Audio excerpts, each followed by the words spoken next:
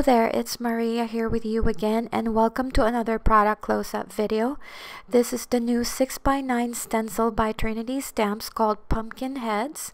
It has two sizes of pumpkins, and you can layer the colors using the stencil with the stems and 8 jack-o'-lantern faces.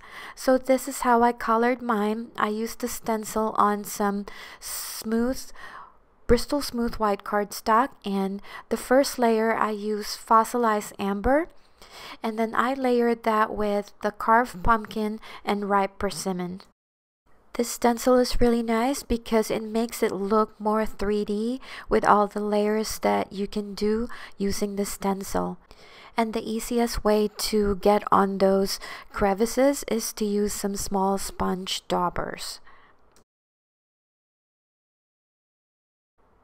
For the pumpkin stems, I use gathered twigs and walnut stain, and for the jack-o'-lantern face, I use black soot. So this is a really cute pumpkin stencil, and you don't have to use the jack-o'-lantern faces if it's not meant for Halloween. You can also use this for your fall projects. And it's just so easy to create these wonderful pumpkins to use for your projects. So here is a look at the card that I created using the stencil.